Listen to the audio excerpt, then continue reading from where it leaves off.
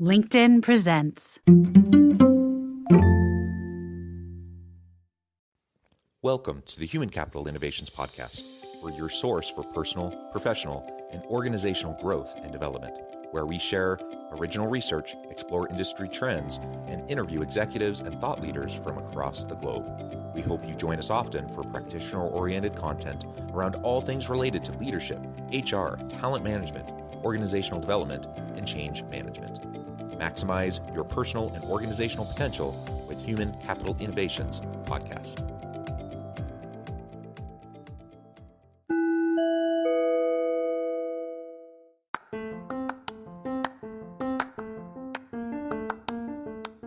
If you enjoy the Human Capital Innovations Podcast, enjoy ad-free listening by going to the Patreon page, and please consider contributing even at the producer or sponsorship level.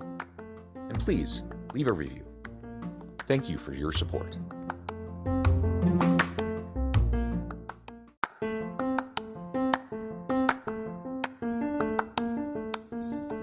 Welcome to the Human Capital Innovations Podcast. In this HCI Podcast episode, I talk with Stefan Debois about how to automate your expertise.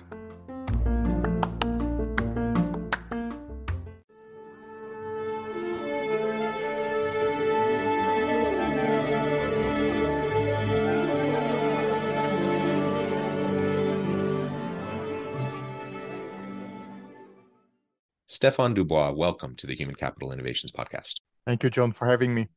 It is a pleasure to be with you. You're joining us from Belgium. I'm south of Salt Lake City in Utah. And today we're going to be talking about how to automate your expertise. This is a general concept that I think is really powerful, one that I'm excited to explore with you today. As we get started, I wanted to share Stefan's bio with everybody. Stefan Debois is the founder and CEO of PointerPro, an assessment software platform that helps professional services companies to automate their advisory processes. Stefan is passionate about the use of technology to build professional relationships with people at scale. Before founding PointerPro, Stefan worked for 15 years in several consulting companies as a consultant, project manager, and account manager. And I could go on, but I'm going to pause there. Stefan, anything else you would like to highlight for me or the audience before we dive on into the conversation? Not really. Like back when I was a consultant, I have seen that most consulting companies are already doing a pretty good job when it comes to automation in the back office, like systems to automate like invoicing, timesheets, and stuff like that. But when it comes to the actual client work, giving the advice, working with clients, then there's not so much automation yet. And that's something that we want to tackle with PointerPro. It's automating really the advisory process, the core process of what the consultant actually does. Yeah, well, and I think we all recognize the power of automation. For one thing, most people don't want to be stuck doing all these little nitty-gritty, rote, repetitive kinds of tasks that just seem to kind of suck up your time and don't allow you to do the creative stuff that you'd rather be doing. So automation, it's like delegating, right? You can just delegate that, get it off your plate so you can focus on other things. But when it's automated and you're utilizing software, various technologies to do it, then you really just up the ante for the overall efficiency and productivity, not just for you as an individual, but for your whole team. And so it's a no-brainer in this day and age that we want to seek automation, whatever that looks like. In a manufacturing setting, we're going to have, robotics and various things like that. In an office setting, we're going to utilize various softwares, technology, AI, etc., so that we can make sure that we're getting the most out of our people and setting them loose, setting them free to do what they do best and not waste their time doing the stuff that easily the computer can do, right? Yeah, exactly. It's the most like transactional advice processes, the ones that are repetitive and always. I'm not saying that they always deliver the same advice, but deliver maybe different advice, but according to the same model, according to the same logic or methodology that is always used to give over and over, like advice over and over to different clients in those kind of situations. Yeah. automation is really beneficial. Yeah. Well, and I think of in the HR space specifically, if we talk about that for a moment, the evolution of HR from personnel management to really transactional HR, these behind the scenes, payroll stuff and just various technical stuff that you just have to do to make sure that the organization hums along with in terms of the workers. Over time, what we've seen is a shift from personnel management to transactional HR to now really a transformational HR approach, strategic HR, where we're allowing people to utilize their people expertise, their leadership, their change management expertise to drive initiatives that are meaningful and impactful. And you let the computers do the transactional stuff, right? Or you set up self-service portals where employees can do a lot of that stuff on their own, where previously you needed full-time people who are dedicated solely just to do that and do the paperwork to help their employees take care of everything that they need. So that's just within the HR realm as an example. But of course, it could apply to marketing, operations, any functional area of a business can find great efficiencies and productivity gains by fostering a climate where you adopt and adapt to the automations that are available. Maybe you can tell us a little bit more. I mean, certainly at Pointer Pro, you have your own approach. So you feel free to tell us more about that. But just generally speaking, when we talk about automation, how have you seen things shift and change over time, say over the last decade or so, in terms of the types of tools that are available, the types of automations that can help organizations just be more efficient, more productive, and unleash their people to focus on what matters the most?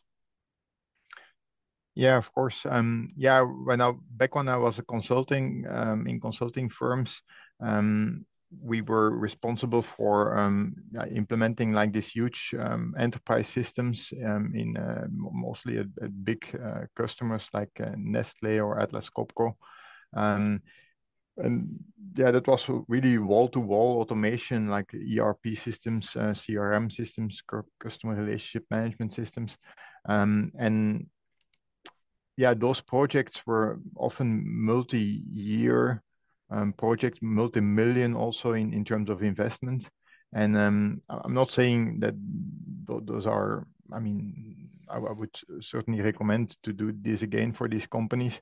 But the time between the start of an initiative and when it delivers the first results was quite considerable, like in terms of years.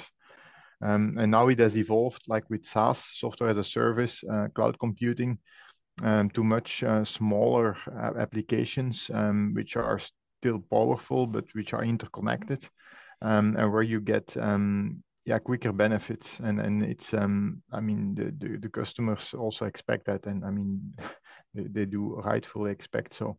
So now we are talking more about months when something should deliver results. Of course, you cannot change the ERP system of a multinational company in months. I'm still realistic.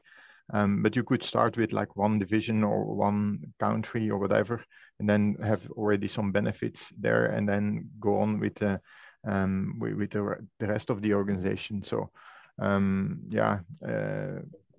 new technologies, the primary benefits of new technologies, I think that we can have fast results of these kind of initiatives.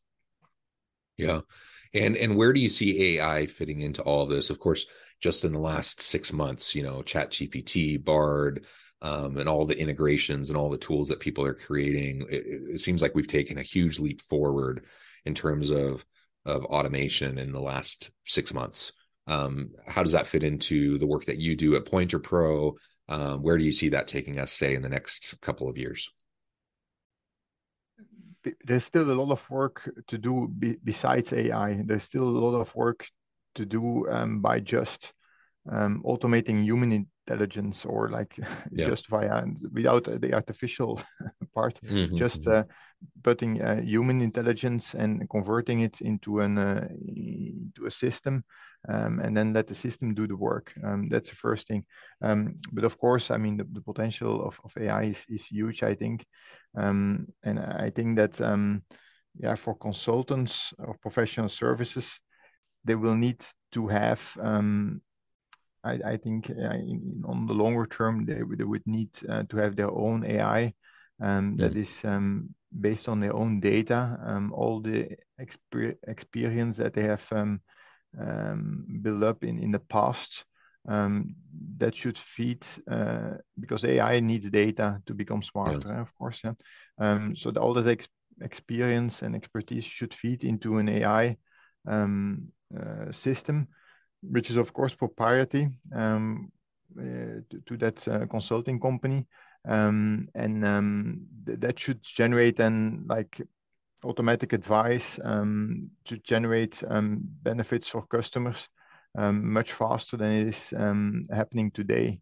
For example, like a legal consultancy, if they have already had some similar cases in other countries, or like if it's a big organization, not everybody will know which are different experiences in the rest of the organization. That is something that could typically be handled by AI, and more powerful insights would be generated then in the case of it when a human would do that. But there is still a lot of big significant work to do there, because we have now ChatGPT takes the whole internet as learning platform.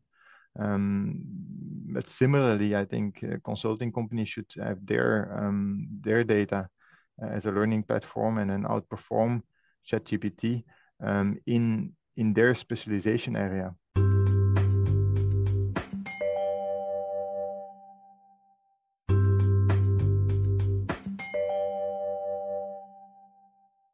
Well, yeah, I think that's absolutely right. And there's all sorts of security and data concerns related to that, right? In terms of proprietary data within an organization, but every context is different. And so, it's great having borrowed ChatGPT with internet as kind of the data input, right? To drive the algorithm and to get good information back, but you're largely getting generic information back, right? Because it's the whole of the internet. It's all of the insights from all over different situations, contexts, industries, specializations. And so the power of utilizing similar technology, but training it specifically on your organization's data is really powerful, because then you can come back with very detailed, specific, completely relevant types of outputs. Whereas, ChatGPT, sometimes you just get fairly generic sounding types of stuff that's not actually going to be helpful in your situation or in your context. So it's really interesting to think about how that will continue to develop over time, what the security concerns are about that. And of course, there's the ethical concerns around it too. And how do you train the data that trains the AI? Of course, if the data is biased in the first place, it's going to create a biased AI that's going to then perpetuate biases. So all of this is the type of stuff we need to be thinking about from the AI perspective for sure. But there's no question that it could be a great tool in terms of increasing the automations, the efficiency and productivity of a team, of an organization. But you also highlighted something that I think is really important. And that is, before we even get to AI, there is so much automation that can be done just with human intelligence and automating the repetitive types of processes that we are doing already. If you're kind of a smaller business, maybe you haven't really leveraged these technologies as much, it's really worth taking the time to explore the tools that are out there, connect with people like Stefan, with organizations like Pointer Pro, and figure out what you can do to really hypercharge your productivity in your organization and free up and unleash the potential of your people to do the stuff that they're going to want to do the most anyways, the creativity, the critical thinking, the strategic thinking, and the innovative stuff that most people get excited about. Most people don't get excited about filling in a spreadsheet or trying to just keep track of requisitions and invoices or whatever. Like, we can name a whole bunch of different types of things that frankly software can do. in most cases very, very well. You take out human error often so that you don't have those types of problems, and it's just a win-win for everybody, right? Yeah, exactly. What we also say is that, like before automating these kind of advisory processes as a consultant, HR consultant, or can also be a consultant in other domains, that there's a couple of steps that you have to do prior to automating, because otherwise the automation will not work. So we always say there's 3 steps basically. And the first step is that as a consultant, you have to stop doing everything for everybody. Mm-hmm. If you're still doing that, then you have to stop doing that. You have to specialize in certain service offering, or maybe more than one, but not shooting too broad, because that will hurt you.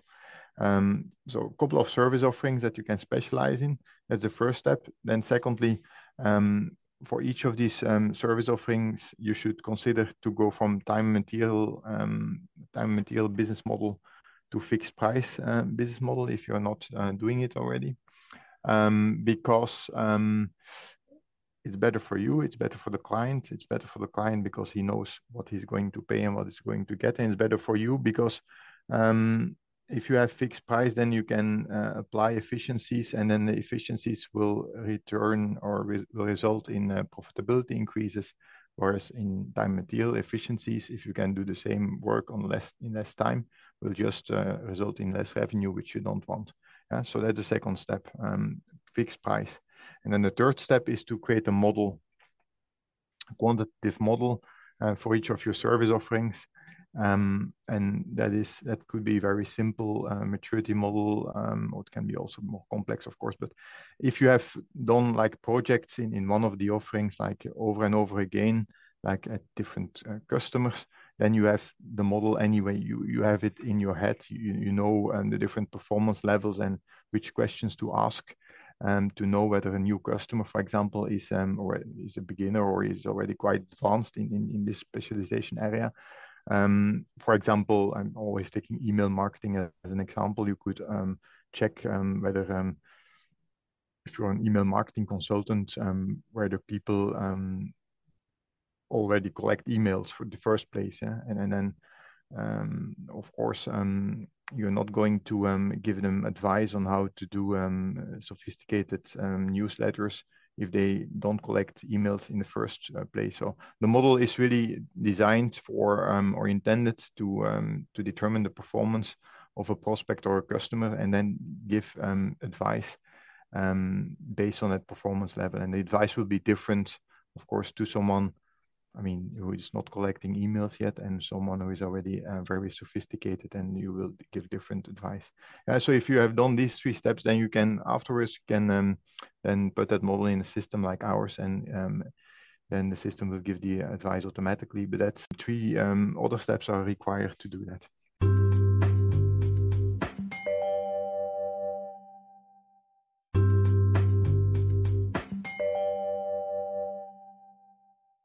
Yeah, that's excellent. And I'm wondering, as we think more about this, you start the process. So if you're not doing anything, start with those 3 steps, like you said, and then we can fine tune as we go, and we can start to leverage different tools. What do you see as some of the biggest barriers, the biggest challenges that organizations, that leaders are facing as they're trying to think around these issues of automation, how it's going to impact their teams? I do think there's a healthy level of fear that certain people have around automation. People, team members feeling concerned about losing their jobs because their jobs are going to be automated away, and team leads, having to deal with those dynamics. That's just one example, but what are some of the types of challenges that you see organizations and leaders facing as they're trying to move down this path towards more appropriate automation? Yeah, perhaps the first one is that we have also conducted a study where we asked these kind of questions on how they, what their thoughts were about automation. And there's quite some that say like, my job or like my work cannot be automated because like it's always different at different customers. The situation is different. So the projects are always different. There is no, for that reason, there is no automation possible. That's a challenge that is not true in the sense that, of course, like the actual advice that you give and the work that you do for customers will be each time different, but it's your task as a consultant to discover the model, which is like the commonalities which are under the hood, so to say, and which are similar to every customer. That is your responsibility, and if you stick to the same service offering, then you will discover it after you have done the same type of projects over and over again. So that's the first thing. Like a second challenge is to the fear that the human interaction will disappear by automating. Yeah. Of course, if you automate the invoicing process and the timesheet process, that is like in the back office. But if you automate also like the advice delivery, then yeah, the customer can already get advice to by like digitally by answering questions and getting then an advice report as a result from that. Whereas in the past that would be done by consultants. Yeah. That's an attention point, I think. So that's a valid point. What we say then is that the result of the first assessment or the most transactional advice delivery, that result should be then in the next step discussed with the consultant in a face-to-face meeting, and then you free up the time from the consultant to do more valuable stuff. And that relates also to your remark then to the consultant or people fearing to lose their job. We don't see that so often as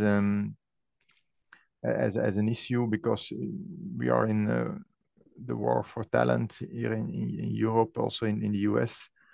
Consultancies, I've like spoken with Deloitte last week with a partner at Deloitte.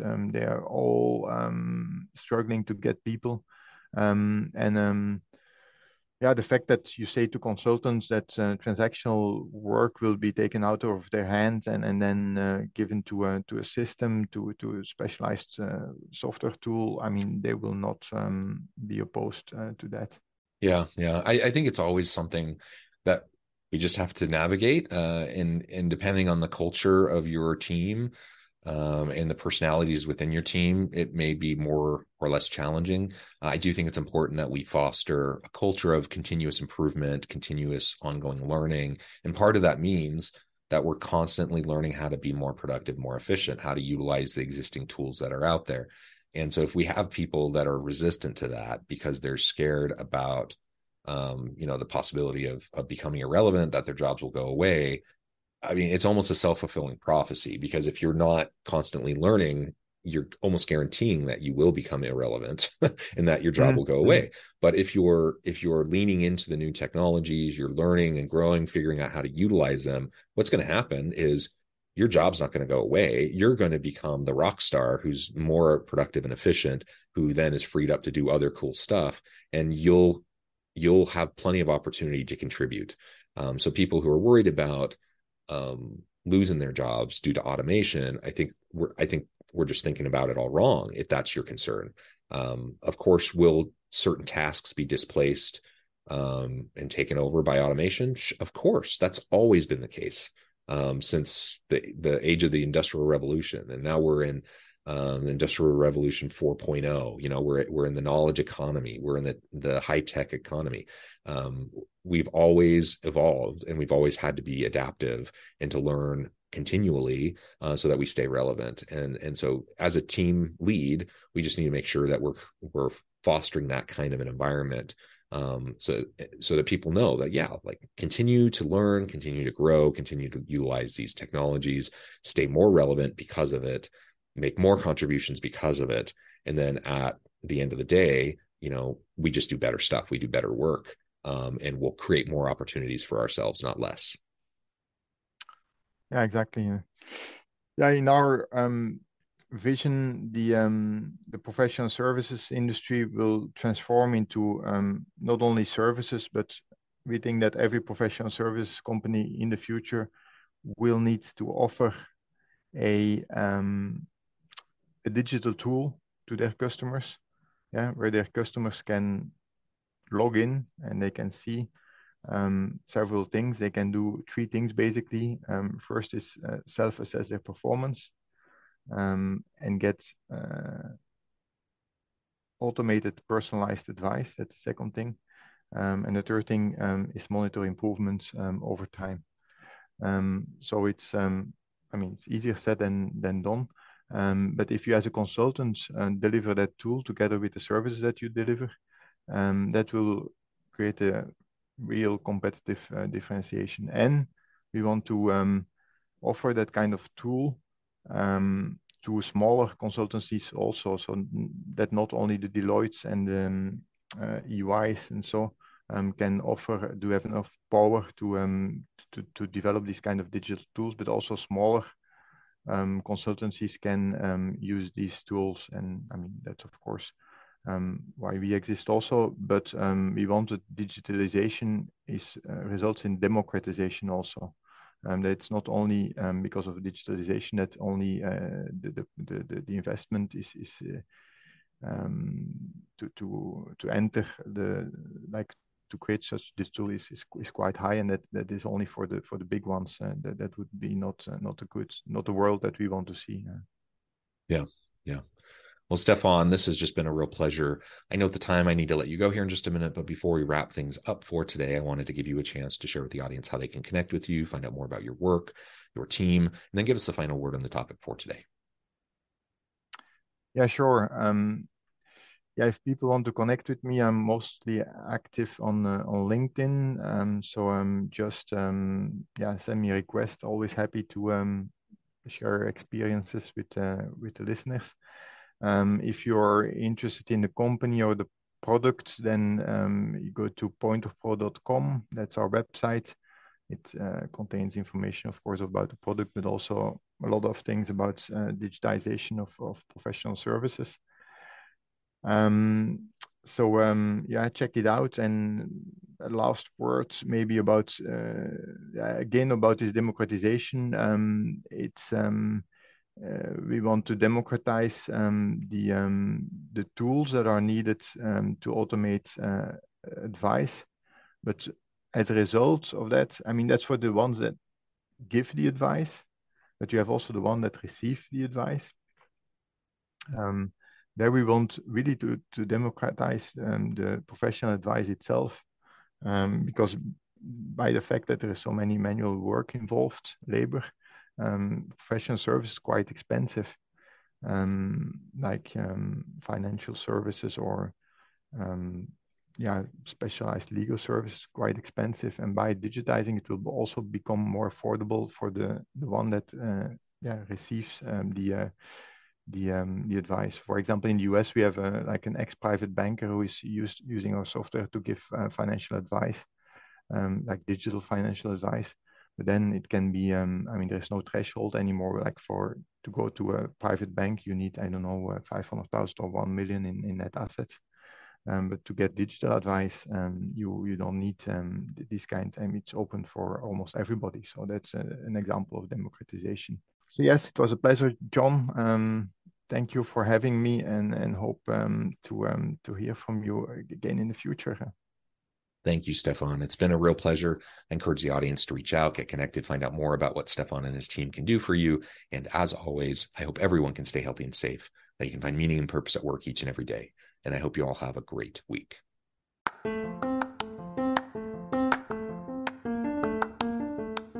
you enjoy the Human Capital Innovations podcast? Enjoy ad-free listening by going to the Patreon page, and please consider contributing even at the producer or sponsorship level. And please leave a review. Thank you for your support.